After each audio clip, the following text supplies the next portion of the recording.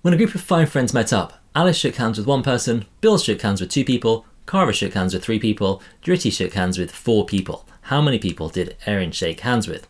Let's draw the friends as just the first letters of their name, A, B, C, D and E. And to begin with, let's focus on Dritty, because we know Dritty has shaken hands with 4 people, so that's actually everyone. So it must be a handshake that we can represent with a straight line like this with all of those other 4 people.